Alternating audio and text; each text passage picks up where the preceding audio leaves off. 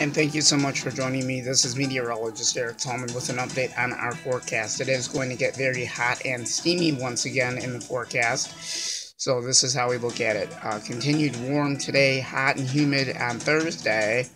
And we're looking for highs today around 85 to 90 degrees today with partly cloudy skies. So you're going to want to keep those fluids handy and make sure that you keep yourself dehydrated because the hot stuff is going to be coming to town on Thursday. So we'll keep you posted on that one for sure. For tonight's lows, we're going to go all the way down between 63 to 68 degrees tonight with mostly clear skies tonight.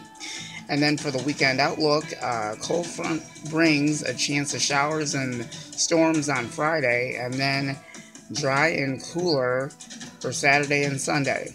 Highs in the upper 70s to lower 80s each day. We'll see you tonight at 5.